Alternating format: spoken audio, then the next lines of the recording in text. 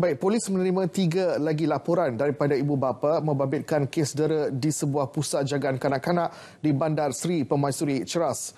Ketua Polis Kuala Lumpur, Dato' Alauddin Abdul Majid berkata, sebelum ini pihaknya menerima 1 laporan polis yang dibuat oleh bapa yang mendakwa anak perempuannya berusia 2 tahun didera di pusat jagaan terbabit pada Isnin lalu. Semua ada 4 report, so tambahan 3 lagi report. So mungkin ibu bapa ni mengesan selepas tu dan siasatan hampir selesai. Hampir selesai dan kita akan maju pada pejabat Timbalan Berdakwa Raya. Kecederaan itu nanti kita kena tunggu laporan lah. Perubatan baru kita tahu apa sebenarnya dan kita tunggu keputusan daripada pihak Timbalan Berdakwa Raya. Katanya lagi siasatan hampir selesai dan kertas siasatan akan diserahkan kepada Timbalan Pendakwa Raya dalam masa terdekat bagi tindakan selanjutnya.